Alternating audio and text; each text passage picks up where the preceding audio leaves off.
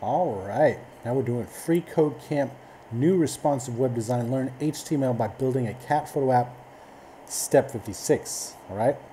So there's another way to associate an input element's text with the element itself. We can nest the text within a label element and add a for attribute with the same value as the input element's ID attribute, all right? So we're going to associate the text loving with the checkbox by only nesting the text loving in a label element and placing it, and we're going to place it to the right side of the checkbox input element.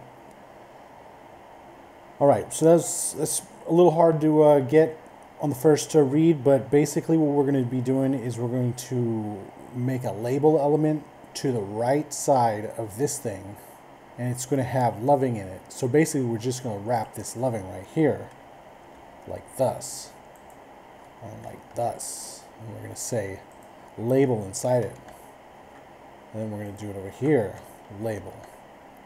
All right, but the thing is, like we read up here, we can nest the text within a label and add a for attribute within the same value as the input element's ID attribute.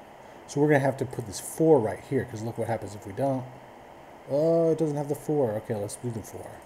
So we're going to say for equals, instead of, it's just like this, we're going to say loving right there, right? Loving, loving, boom. Check it. Now, right, good. Submit it. All right, and now we're on step 57, and we'll see you next time.